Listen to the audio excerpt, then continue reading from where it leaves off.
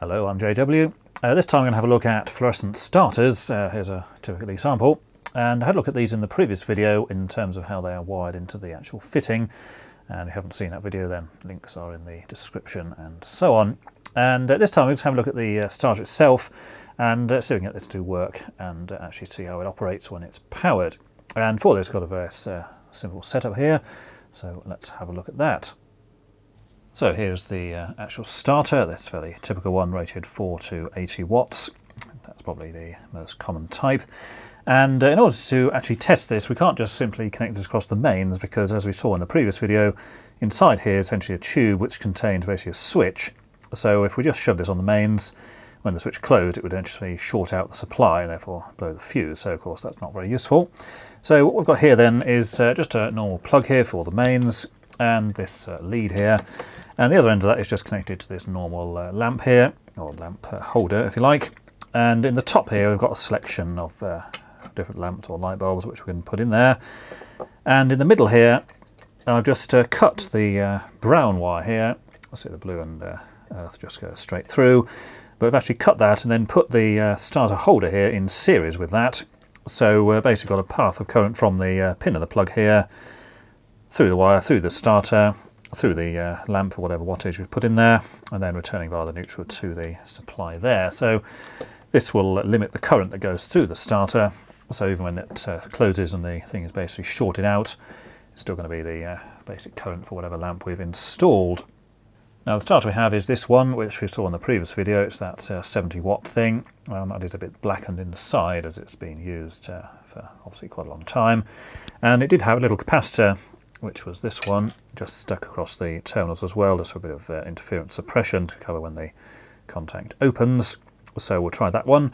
And we've also got this one, which is basically one of these, which is the 4 to 80 watt variety, probably the most common.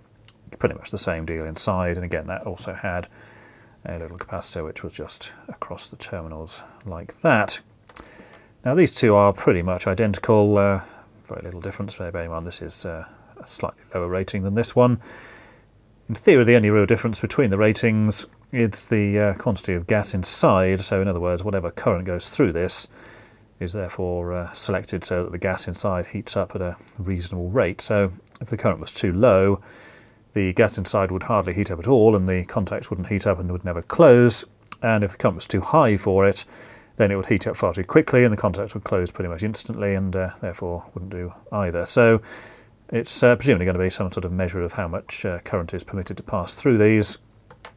But as you can see on the cover of the that one, that's supposedly a 70 and these are supposed to be a 4 to 80, so they're both pretty much in the same range. So not really surprising that they look pretty much identical.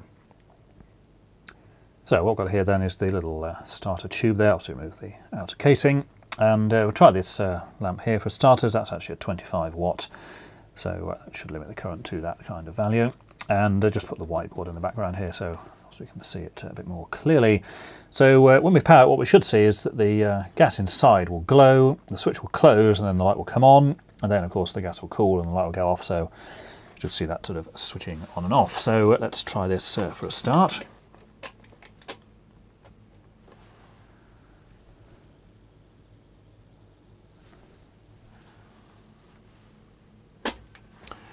So as you saw there, it glowed to start with, and then the contacts closed, and then the light came on, obviously it cooled and then switched on and off, so it sort of basically oscillated in that rather undesirable fashion. So that's a reasonable start.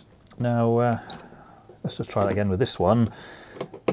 This thing is supposedly an 8 watt, so considerably less than that 25 thing we just tried.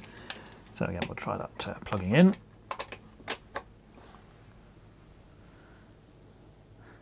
Now you see that it's actually glowing, but the lamp is eventually getting to start, so of course a lower current flows through. It takes longer for this thing to actually heat up, but once we've got to some sort of equilibrium of temperature, then as you see, as before, it's sort of flicking on and off in a annoying fashion. So again, we'll just disconnect there.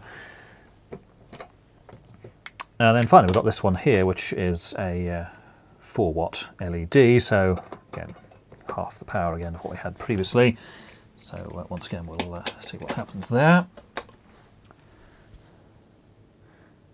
Now this time you see it's not really doing anything at all. There is a slight purple glow here on the actual neon or bulb there.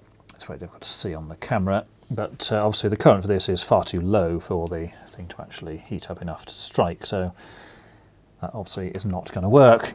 And if we just remove this and put it back in, we may be able to get a bit of a pulse in there. So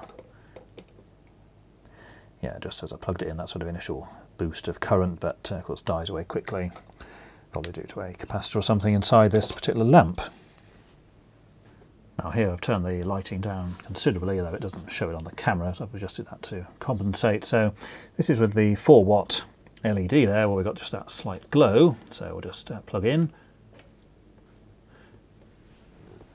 So you see there was that initial pulse, which probably due to a capacitor in the lamp charging, and then after that we've got a very small glow there, but clearly that's not enough to actually energise the thing and cause the contacts to close. So essentially it would just sit there forever, not doing anything.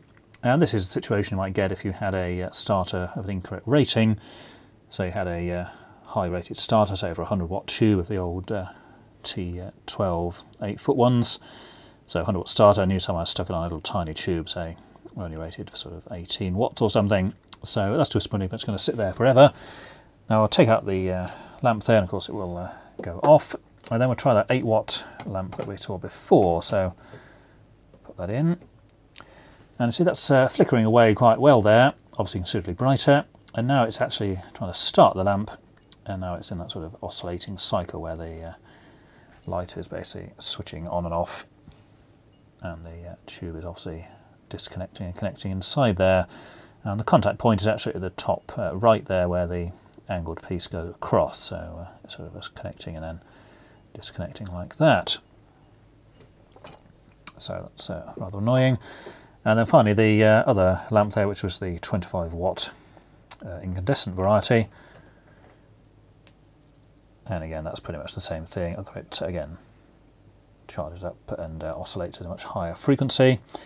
And again, that's mainly because the power is also greater going through, so the heating effect inside is considerably increased. Now this is the other starter. This is the 4 to 80-watt variety, and it's a bit easy to see in this one the arrangement of the two electrodes. So on the left there you've got that tall one, and then you've got the curved strip there, which is the one that heats up and expands, and a little contact point there at the bottom. So we'll do the same as before. So we'll start off with that 4-watt LED, so put that in there. And again, that's pretty much what we saw previously. It's just that slight amount of glowing there. Again, it's not really enough to get the lamp to illuminate. And again, the strip isn't really heating up, so it's not closing the contact there. So all you get is that sort of bluish coloured glow around the electrodes. Now this is the 8-watt lamp there. And again, we're getting that initial glow, and then it's basically flickering away there as the lamp turns on and off.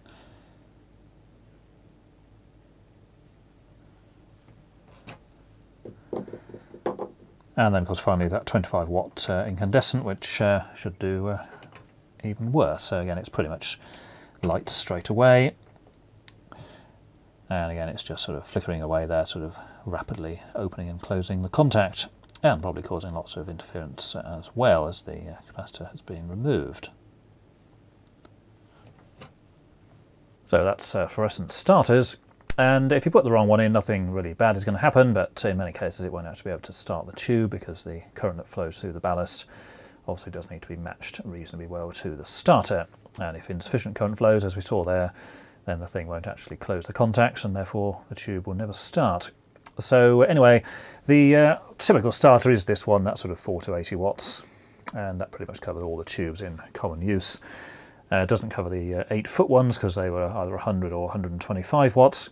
But given that they're not even manufactured anymore, so you're not going to be fitting many of those anyhow. But certainly for most of the ones up to the 6-foot length, that is the fairly typical starter to use, and it's by far the most common one available. This one was 22p, so hardly an expensive item to purchase. So until next time, thanks for watching.